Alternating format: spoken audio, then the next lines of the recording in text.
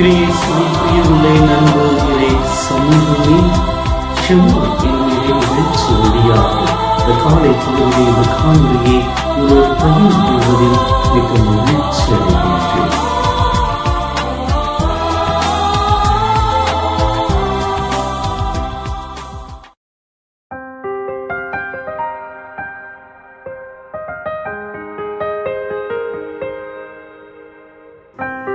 தினமும் ஒரு இறை வார்த்தை என்ற சிந்தனையிலே மார்க் எழுதிய நற்செய்தி அதிகாரம் 8 இறைவசனம் 24 இன்றைய நாளிலே தியானிக்கின்றோம்.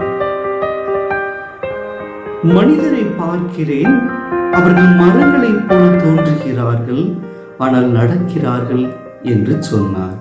என் அன்பு இறை சமூகமே, பெத்சாய்தா என்ற ஊரிலே இயேசு கிறிஸ்து பார்வையற்ற மனிதனுக்கு பார்வை தருகின்றார். இந்த நிகழ்வு மார்க் எழுதிய நற்செய்தியில் மட்டும்தான் நீங்கள் பார்க்க முடியும். மத்தேயு, லூக்கா, யோவான் போன்ற நற்செய்திகளில் எல்லாம் இந்த நிகழ்வை நீங்கள் பார்க்க முடியாது. எனவே மார்க் இதை தனிப்பட்ட முறையிலே இதற்கு என்று ஒரு தனித்துவத்தை ஏற்படுத்தி இந்த புதுமையை நற்செய்தியிலே வெளிப்படுத்துகின்றார். என்ன அது என்று பார்ப்போமா? பெத்சாய்தா என்று சொல்லக்கூடிய ஒரு கிராமம். இந்த கிராமம் யோர்தான் நதிக்கரையின் மேல் பகுதியிலே கிழக்கே அமைந்திருக்கக்கூடிய ஒரு அற்புதமான கிராமம் தான் இந்த Bethsaida. We're overlooking the upper Jordan River, which starts up by Mount Hermon. The springs flow into a river through the Hula Valley, and then it cuts down a deep valley here through basalt rock from the Hula Basin, drops over 1,000 feet to a flatter part down here just before it makes its way into the Sea of Galilee, passes by the plain of Bethsaida here into the waters of the Sea of Galilee. Standing here in the Jordan River, right where it breaks out of the deep gorge and flattens out into the plain of Bethsaida.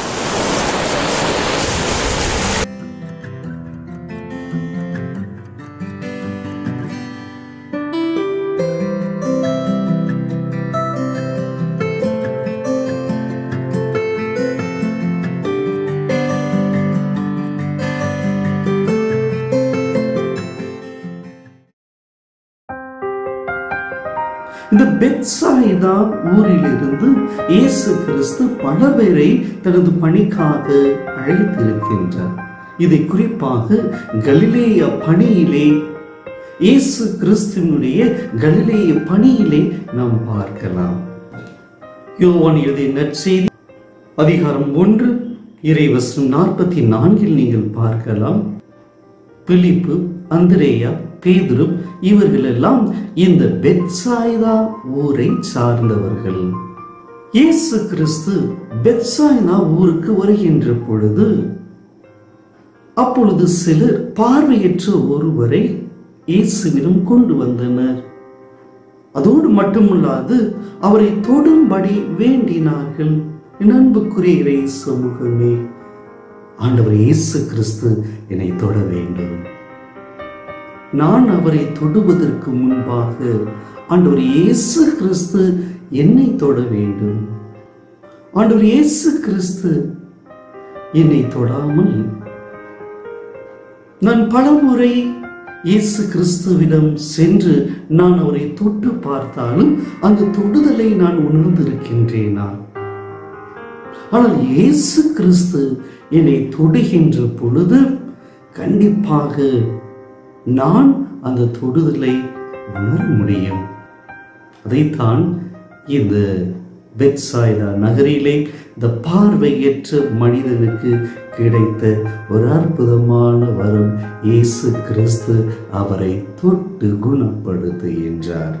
என் அன்புக்குரிய இறை சமூகமே, ஏன் இயேசு கிறிஸ்து அவரை தொடும்படி வேண்டினார்கள் என்று பார்த்தோம் என்றால், mark எழுதிய நற்செய்தி அதிகாரம் 3 இறைவசனம் 10 நீங்கள் பார்க்கலாம். பலரை அவர் குணமாக்கியதால் நோயுற்றோர் அனைவரும் அவரை தொட வேண்டும் என்று வந்து அவர் மீது விழுந்து கொண்டிருந்தனர். பல பேரை அவர் குணமாக்கினார். ஒருவர் அல்ல, இருவர் அல்ல, பல பேரை.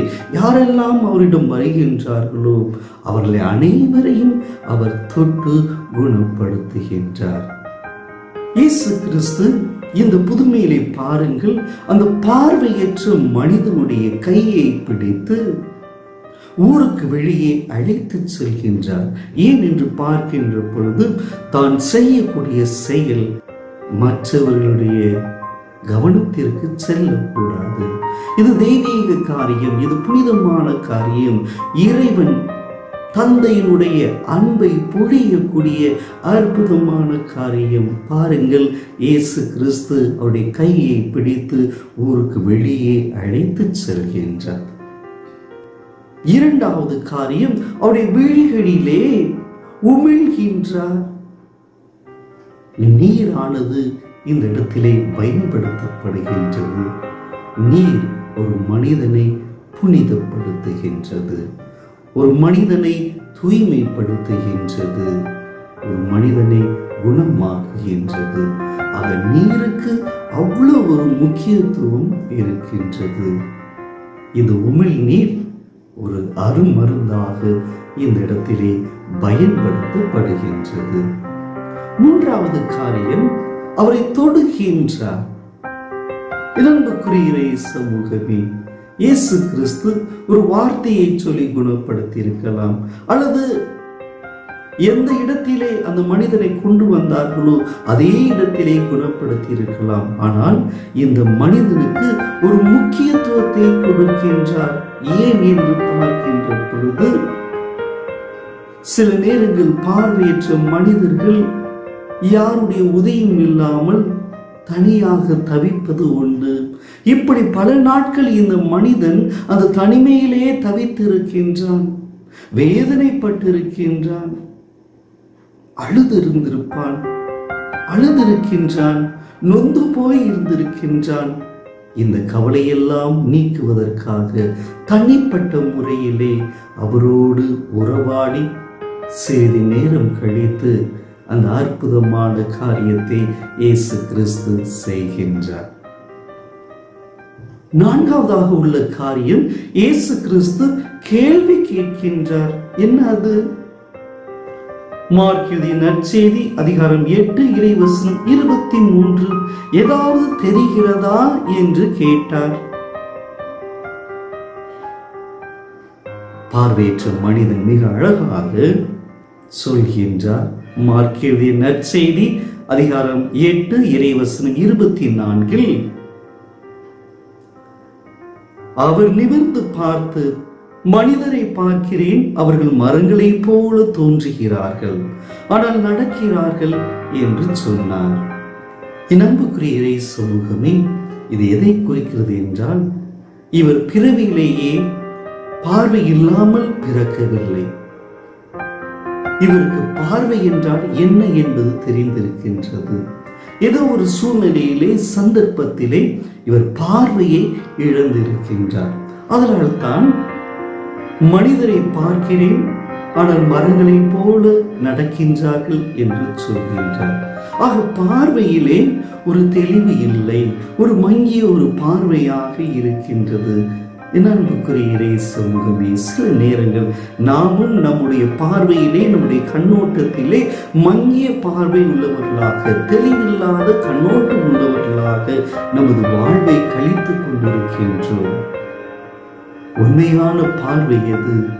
நேர்மையான பார்வை எது? தூய்மையான பார்வை எது என்பதை நான் தெரிந்து கொள்ள வேண்டும் என்றால், இயேசு கிறிஸ்து என்னை தொட வேண்டும், இயேசு கிறிஸ்துவினுடைய அருள் எனக்கு கிடைக்க வேண்டும், இயேசு கிறிஸ்துவினுடைய ஆசீர்வாதம் எனக்கு கிடைக்க வேண்டும். இறைவசனம் 25 பாருங்கள், இயேசு கிறிஸ்து மீண்டும் அவர் மீது கை வைக்கின்றார். The second time is touching the person. இரண்டாம் முறையாக அவர் மீது கை வைத்து குணப்படுத்துகின்றார். அன்புக்குரிய சமூகமே, நமது வாழ்விலே உயிர் மழையாக இருந்தாலும் சரி, சமவெளியாக இருந்தாலும் சரி, இரண்டிலும் என் ஆண்டவர் இருக்கின்றார் என்று பார்க்க வேண்டும். நான் பார்வை இல்லாதவனாக இருந்தாலும் சரி, நான் பார்வை உள்ளவனாக இருந்தாலும் சரி, என்னோடு ஆண்டவர் இருக்கின்றார் என்ற உணர்வு இருக்க வேண்டும். நான் துன்பத்தில் இருந்தாலும் சரி, நான் மகிழ்ச்சியில் இருந்தாலும் சரி, என்னோடு ஆண்டவர் பயணிக்கின்றார் என்ற உணர்வு இருக்க வேண்டும். அப்பொழுது இந்த ஆண்டவர் என்னை தொடக்கூடிய உணர்வை நான் உணர்வேன். ஒரு நேரம் வரும், ஒரு நாள் வரும், என் ஆண்டவர் உங்களை தொட்டு பார்க்கக்கூடிய வேளை வெகு தூரம் இல்லை. என் அன்புக்குரிய இறை சமூகமே,